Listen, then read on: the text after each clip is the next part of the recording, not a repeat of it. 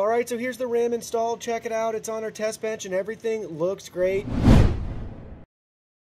Hey everyone, Digital David here. Today in this video, I'm gonna be checking out the Lexar Aries DDR5 desktop memory. I did receive this product to review, but any opinion expressed in this video is strictly my own. That being said, if you're interested in this product, you wanna find out more about it, the link to it will be in the video description. You can see the retail box and packaging right here. Check it out, everything looks great. So this is the 32 gigabyte kit that features two 16 gigabyte sticks at 5200 megahertz for our speed. Now let's go ahead, let's open it up and look at the contents. Here are all the contents. We have our two identical sticks of RAM. Front and center, we have our Lexar logo and branding, Aries up at the top, DDR5 in the bottom corner.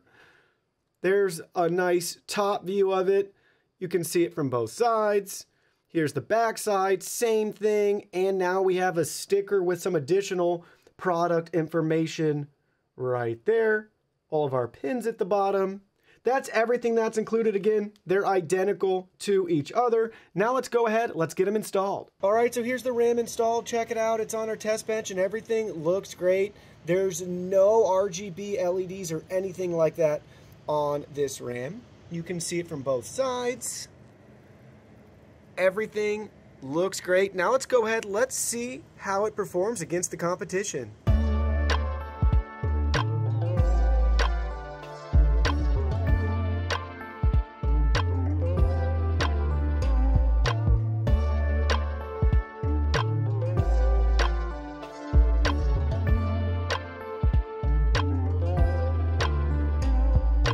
All right, you've seen the data. The verdict is in. The Lexar Aries RAM performs slightly better overall in our benchmarking compared to the Corsair Vengeance DDR5, and both fall short of the Corsair Dominator RAM as expected because both the Lexar Aries and the Corsair Vengeance are running at 5200 megahertz, whereas the Corsair Dominator RAM's running at 5600 megahertz and cost substantially more than the 5200 megahertz counterparts. Now, even though the Lexar Aries outperforms just slightly the Corsair Vengeance, at the time of this video, the Lexar Aries is about 40% more expensive than the Corsair Vengeance DDR5, and you're definitely not getting 40% greater performance. So just keep that in mind. Prices fluctuate all the time. So if they're the same price or around the same price, your best bet is going to be to go with the Lexar Aries RAM.